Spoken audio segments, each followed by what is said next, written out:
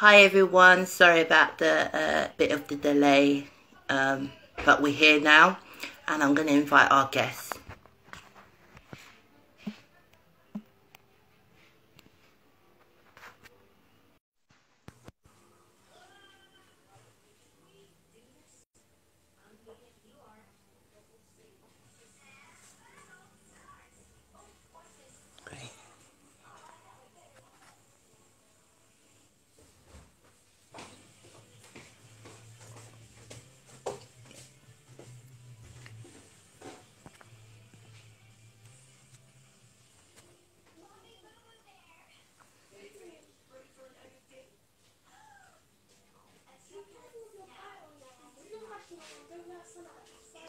Just wait for a few people to come in.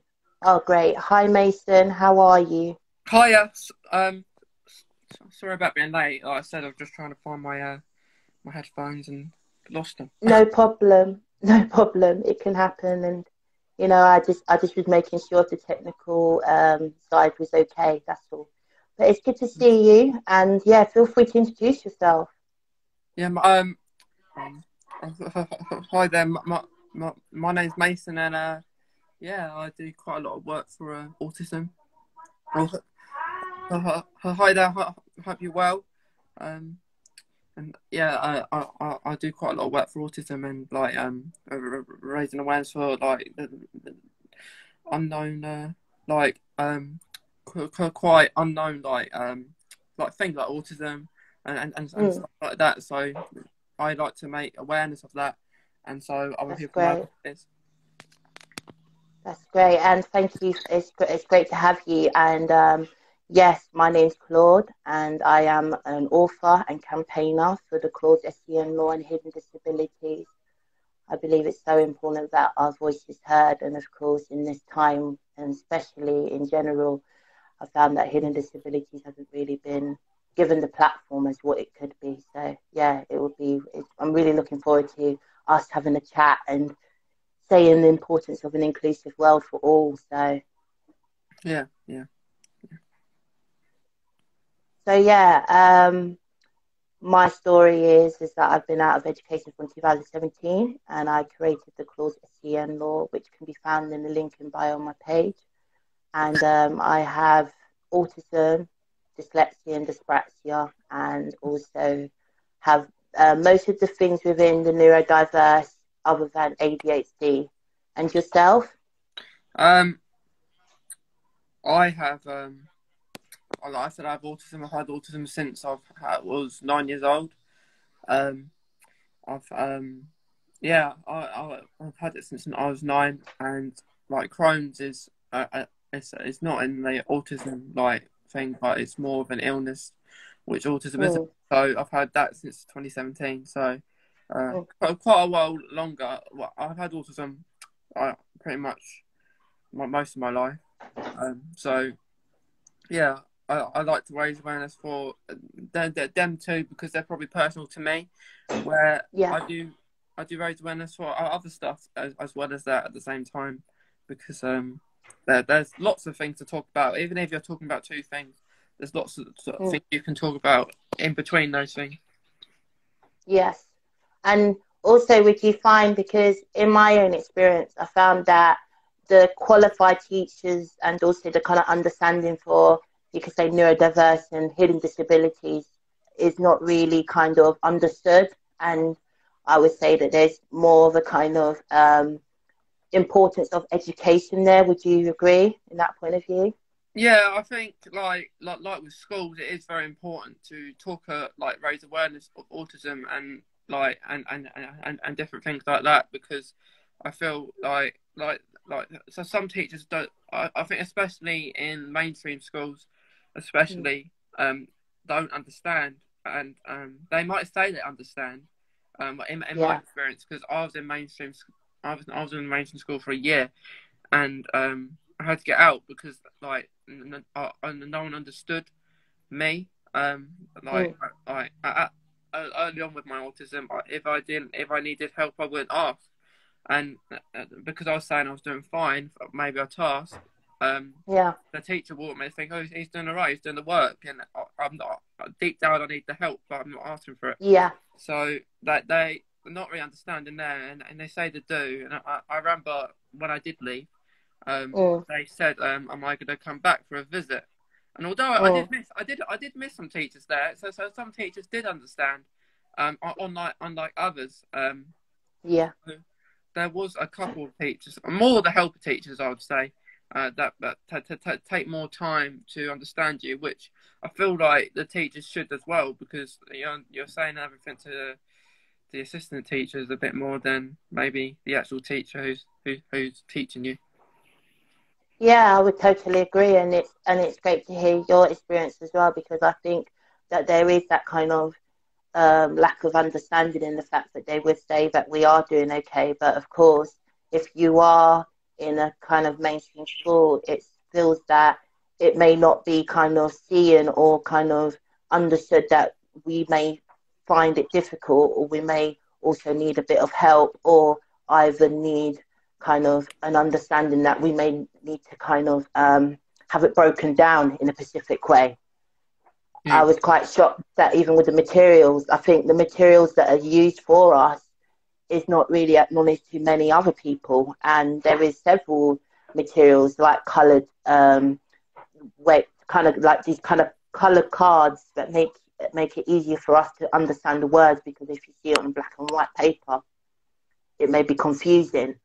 And you could say also like having audio devices that, help us understand that, with words, we can kind of read it in a different way, and all these materials that basically are provided, but of course it's not really understood or kind of funded for as well. Yeah, I think because everyone's like it is hard, because I suppose it is hard for the teachers as well, because they don't have an understanding of any of this themselves. So I think it would be nice if they did have maybe a little bit of understanding, and they might have a little bit of understanding, but maybe that isn't enough for them to understand. So even though teachers do get to maybe autism training or different training of different certain things, that maybe not that's maybe not enough. And although you have with my experience going to a different school after that, which was a special school, which understands autism and not just autism, all different things. All spectrums of neurodiverse, would you say? Yeah. You got ADHD, you've got autism, you've got all sort of them, and they have rooms where you have soft play, sensory. So if you want to go out, they know that. And for example, if you're maybe in a school or mainstream school, I would say maybe someone's rocking on a chair and the teacher automatically think they're distracting the class when they're not. It's their own way to maybe not distract. But yeah, it's just certain things that people do that maybe other people may think they're being a naughty person when they're not. But it's not the case. No. I fully understand, and I think that these are the reasons why, of course, it's such a poignant time for innovation, such an important time for us to, of course, come up with these ideas and connect. And that is the very reason why I created the Claudes SEN law, that we don't have this kind of massive number of exclusions of students who basically have an entitlement to learn, should have equal opportunity to, have a good job at the end of it, or have equal opportunities and have a kind of horizon to know that they are worth something, and they have qualities, and they have also potential.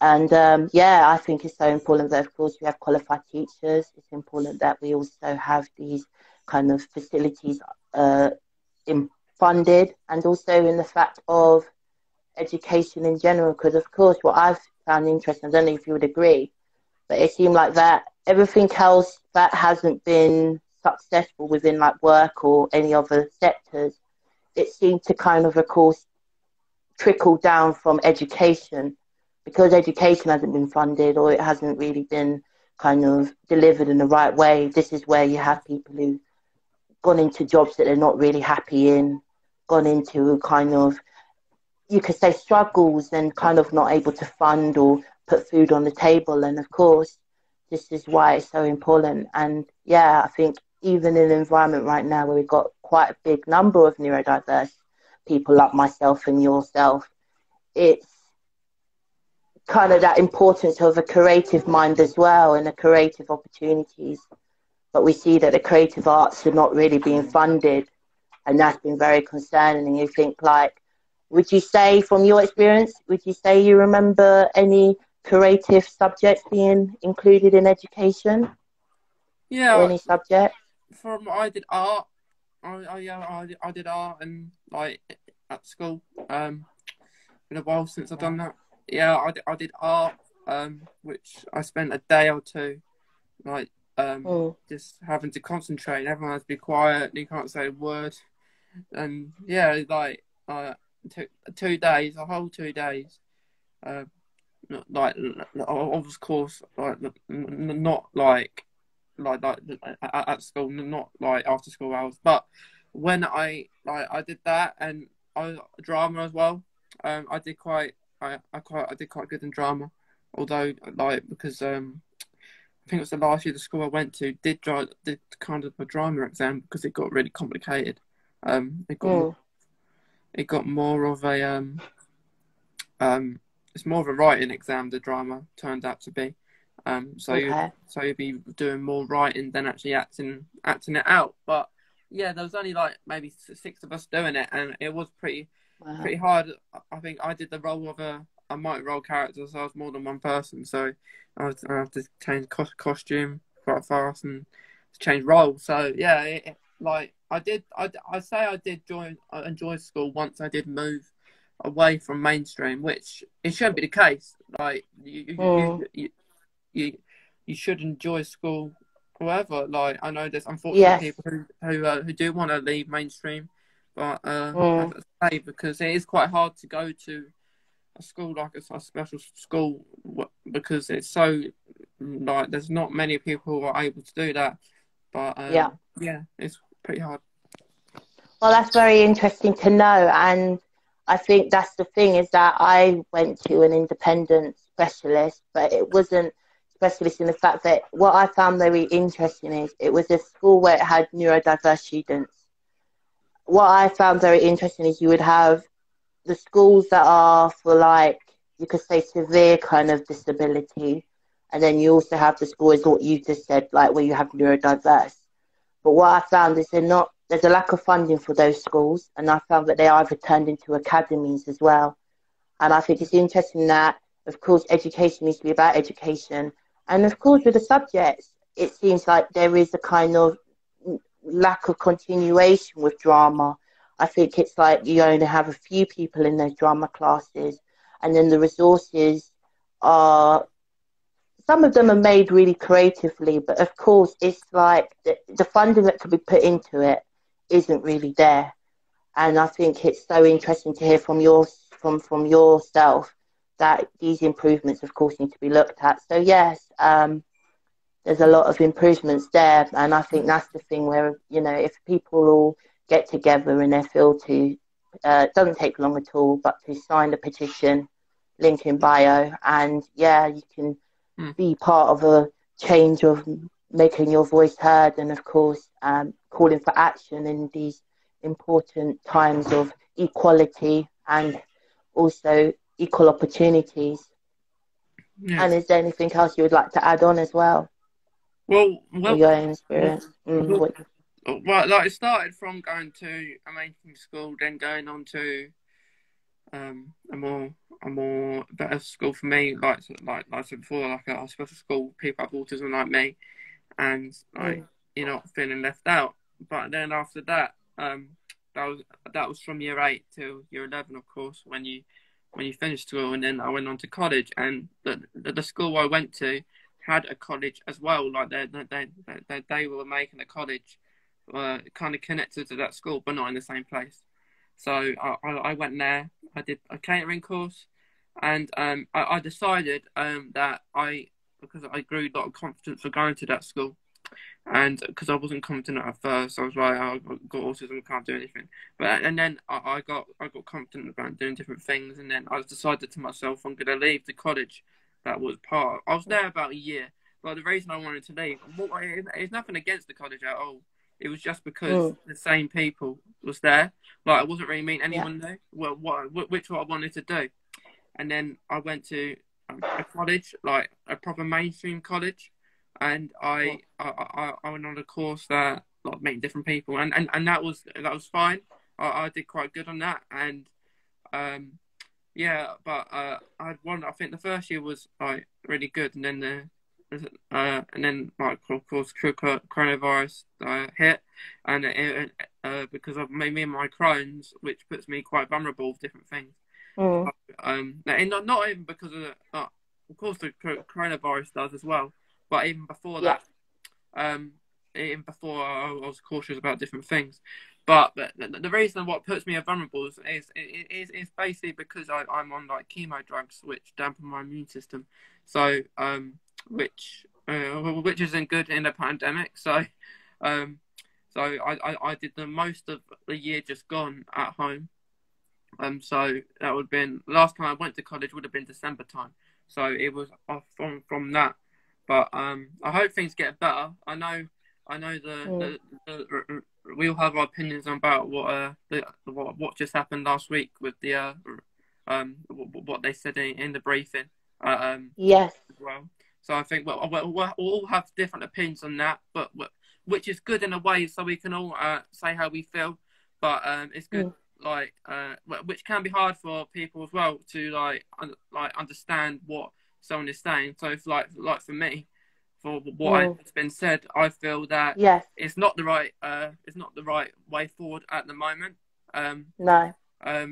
Other people like they're calling it Freedom Day, aren't they? The 9th of July for like or basically there's no like mask anymore. There's going to be no social like keeping your mates apart anymore.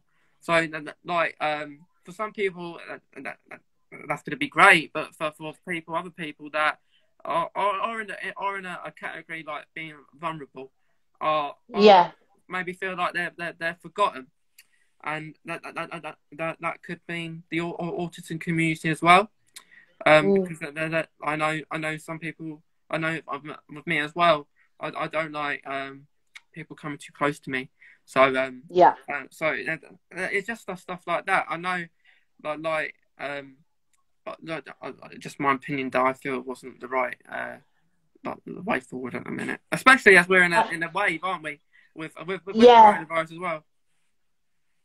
And I understand where you're coming from, because do you feel that in general factor, do you feel that we have representation? Because I feel personally that we don't really have representation in the fact that we don't have a neurodiverse minister, or we don't have a representation of a person who may be disabled or person that would understand us.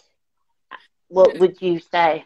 I think like with like the Prime Minister, that in a way you can understand why he's done what he's done, because at the minute we're feeling like coronavirus is not going to stop there. If we don't like do this now, when are we going to do it? But in another way, you do feel like you are being forgotten. Like before, he was talking about the shielding, which is like the category of the vulnerable, which I was in, and for months I haven't heard him speak about that. So and the people like who have autism, you do feel like you're being forgotten, and like he's just like putting you aside, and then it makes you feel now that because it's a choice for people to wear a mask. And I know, like the blue masks don't really protect you, do they? They're not that protective than other masks that can be quite protective. But like so say I'm going out, I wouldn't wear my mask only if I like maybe like a crowd of people there, I would put it up. But it does make you. It's quite scary times, even more scary times with all. Because I think we're the first country to do it, to lose near enough all of them at the same time, and Other people are thinking it's mad, and other people they're not. So it's all Mm. about opinions, isn't it? Would you feel that what's your opinion on the hidden disabilities sunflower scheme? Do you feel that that's been beneficial, or do you think it needs more of more of awareness? I think where you can wear something around your neck, can't you? And you have your little badge. Mm, You got autism. I feel like it's maybe not. It's good. It shows you have autism, but mm, it is hard. Like I don't personally wear it because I'm more than happy to say I have autism. I have like we have to like for some people using the toilet, for example, a disabled toilet in public. yeah, You may get you may get asked questions why are you using that, you can't use that, and it's quite upsetting to hear that because like although people do use it just for the sake of it, don't they? That's just because there's a toilet mm, there. And the public toilet's free. I'll just use it as a disabled one. But like in the past, I've had to I've needed to use one, and I've gotten looks before. Um, I remember one time I needed one, and like it was near a McDonald's. And yeah, what happened was there was a long queue. That was going outside the door, and then I walk beside the queue, so mm, I got a badge. Um, I've got a badge. Like when you have Crohn's and IBD, yeah, you can have a just can't wait badge, and where mm, I've used it in like restaurants where there's not a toilet, and like I'll tell you there was something, and I'll go back to the McDonald's thing in a minute. But one time I needed a toilet, and I went into I can't remember what it was now, but it was the toilet. I asked, is there any yeah, public toilets? And they said no. And I said, can I use the staff toilet then? I've got Crohn's. Do you know what Crohn's is? And they said, yeah, I know what mm, Crohn's is, but can't they use it? I said, why can't you let me use it? I need a toilet. And they said, it's only for staff only. And then I still said, I need a toilet. You're not gonna let me use it. mm, And then they still said no. And then out of my pocket, like I got the can't wait card out. But they don't have to. It's not law. It's not law for them mm. to let me use the toilet, but they did because I did say your floor will be in puddles in a minute. So Yeah, um, I eventually was allowed, but it was a bit of an effort. It wasn't easy to be able to go, but yeah, like and then like going back to the McDonald's situation, there was a long queue out at McDonald's, and mm, I skipped the queue. And I went in to use the toilet, and of course I got half a dozen looks saying, "How come? You got to go to the back of the line."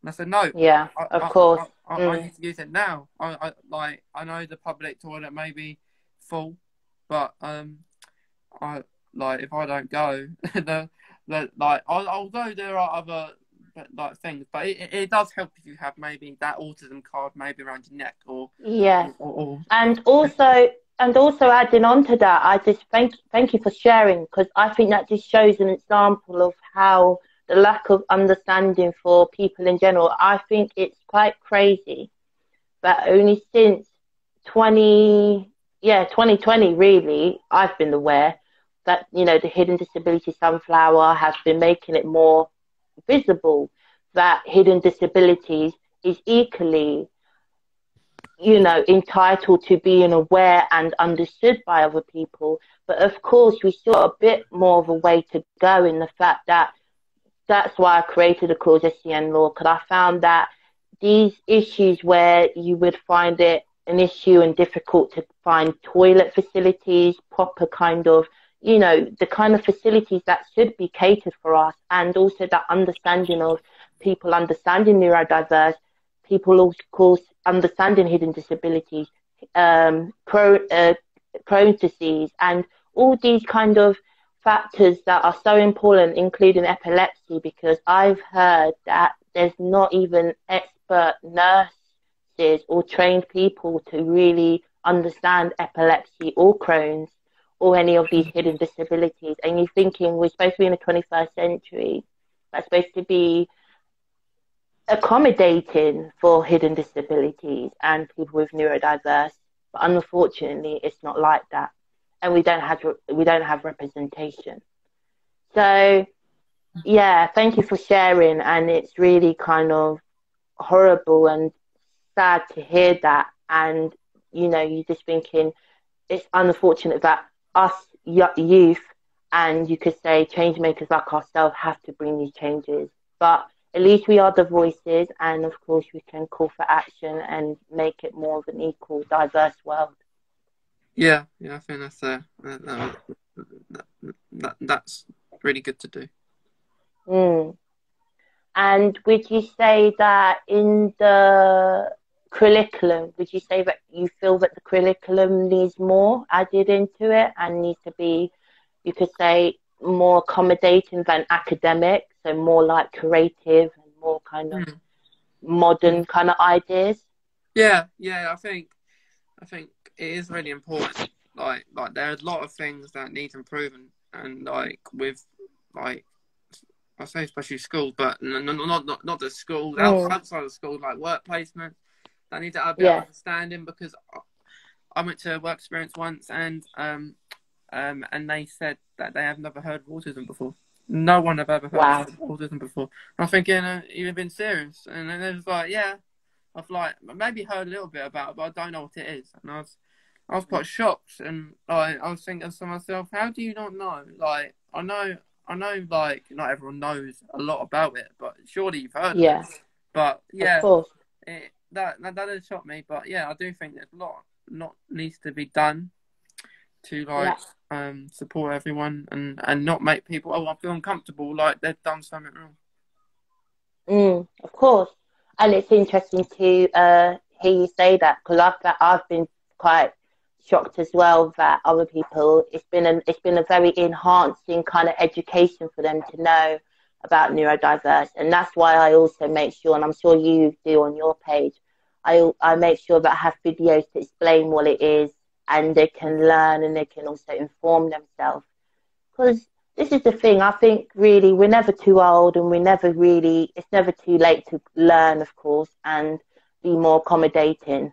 And it's important that they are aware of these, you could say, qualities that we have, because they are gifts and qualities, and we do learn in a different way. And what I found very interesting is I've listened to some people, and they say that they don't want to be called like labels. However, I could say as a neurodiverse myself, I'm proud that I'm neurodiverse, and proud that I have the qualities, because I wouldn't say that I see it as my challenges. And I think it's important that we enhance them. And I think the names that they've been created are not too bad.